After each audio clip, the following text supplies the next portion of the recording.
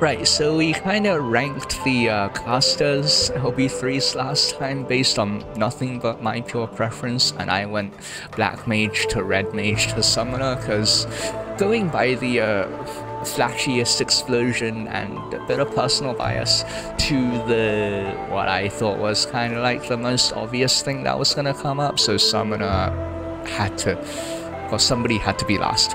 Let's take a look at range DPS now. So we got Bard, and for this we're gonna need an actual target, so I'm gonna have to pull the dummy. So this I feel is kind of like the summoner. It's just kind of a lot of arrows raining down from the sky. Yes, you do shoot like 1,000,000 arrows, but you know, it's just arrows. I need to reset this this thing. Let me change class.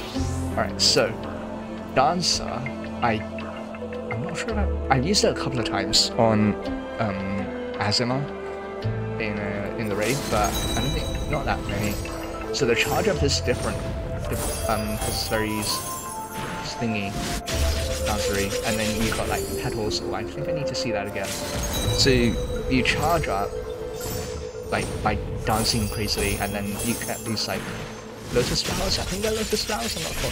And then you go, which is a lot more creative than, you know, than the Bard, which is literally just, you know, 5,000,000 different arrows.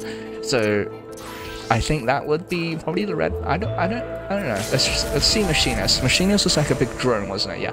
So you just summon this big drone, and then it goes like, and then it goes boom. Right. If I had to rank it, I think machinist would be black mage, because, you know, big boom. Dancer would be the equivalent of red mage, and Bard is the equivalent of summoner, if I was to rank it. So I'd rank it in that order, but I would probably put dancer first. So it would go dancer, machinist, Bard, something like that.